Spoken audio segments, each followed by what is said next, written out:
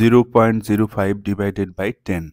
Look, 0.05 divided by 10 equal to what?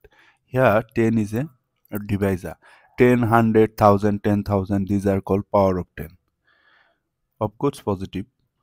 To divide a decimal or by power of 10, just count the number of zeros and move the decimal from right to left.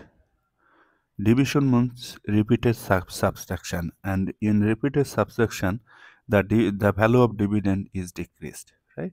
So decimal point will move from right to left. How many places?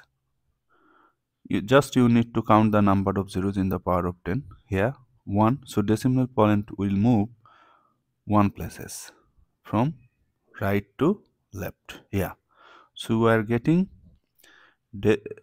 decimal then 005.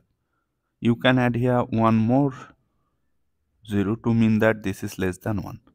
So our answer is 0.005.